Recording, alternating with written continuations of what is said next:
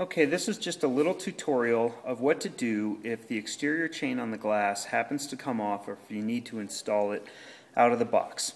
Basically, I'm using this steel safety wire and I'm cutting about a 4-inch piece and then right in the middle making just a tiny little mustache bend. Then I go ahead, I come over to the chain, you break the chain and you push the pin through, so that all you have is the chain as if you were going to put it together. Then you run your safety wire on the outside of the 2 roller pins, and you go ahead and put the chain together as if you were going to be connecting it with a pin. You run the safety wire through so it's about center. And you snug it just a little bit. Make that center. Push these 2 together as close as you can get to the chain. Tends to work the best. Just like that.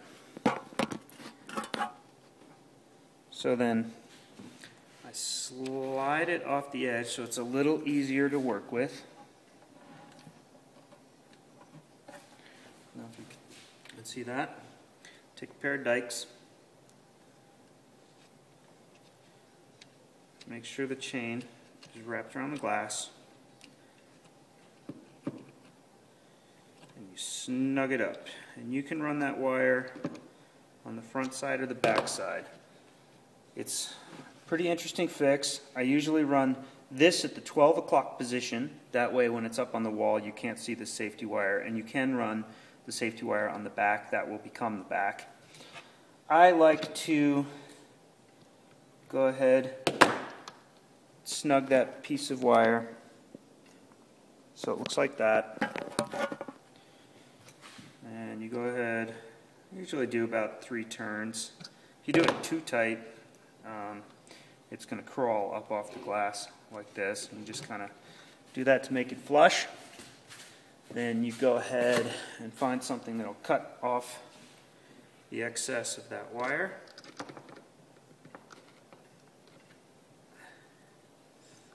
Apparently I need something sharper than that.